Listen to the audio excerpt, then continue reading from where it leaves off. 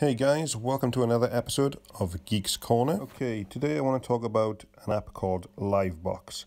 Now I wrote an article about it the other day and I've held off making a video tutorial about it because I've been in touch with the developer and he advised me that there was an update coming out, so I wanted to wait until that was launched before we covered it. Now, first of all, if you are jailbroken, you can get this app from the official repo, which is dtathemes.com. I will put a link to the repo in the description below. I know other repos do have it, but they are not the official source, so I can't guarantee how safe they are, and obviously they're not going to get the updates as fast as the official source. Now, if you are not jailbroken and you have iPoon Store or IPA Store, they are both official signing services for this application as well, so you will get that as part of your package at no extra cost. Now we're going to jump straight in onto this one, and let's open up the app here. Okay, now first thing we've got is you've got the Twitter handle, so if you need any help you can just tweet them. You've got the VPN by Blue Leaf Hosting, which we've covered before. So if you do need a VPN, they are pretty good, so check those out. You can obviously advertise there as well, and you can also report any broken links. Now, just looking at the list here, you can see straight away you've got some Sky Sports on here. You've got the 1, 2, 3, 4, and 5. You've then got your BT Sports 1 and 2, both in HD as well. You've got your Luxury HD, you've got your Vivo, and then you've got a few other ones as well. So as you can see, you've got your sports, you've got your news, you've got your radio, and obviously you've got some music channels on there as well.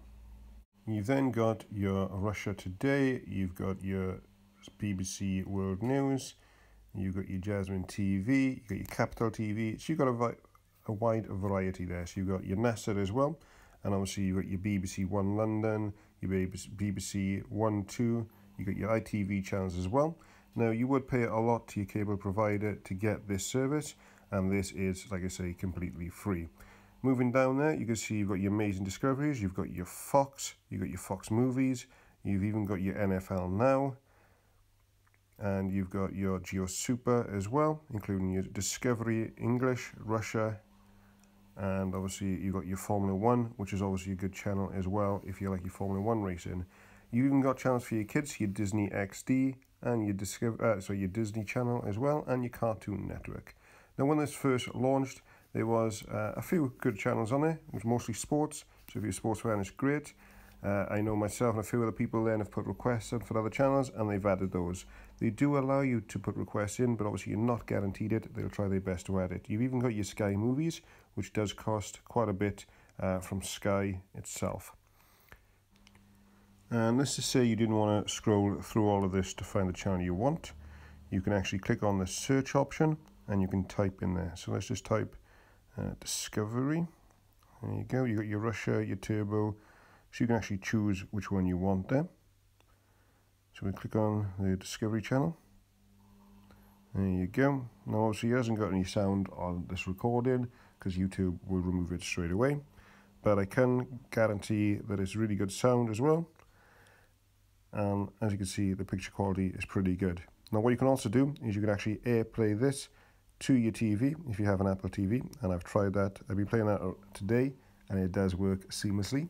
And if you are jailbroken and you've got a background in Tweak, you can actually include this on there so you can still use your device whilst AirPlaying it to your TV using the background Tweak.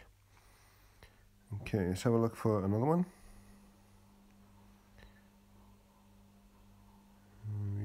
Just to show that it is pretty good and seamless. There we are, a bit of NFL, if you're an NFL fan. And as you can see, the quality again is really, really good. Close that down. It's quite responsive as well, which is what you really want. There, let's click on a Disney one for the kids.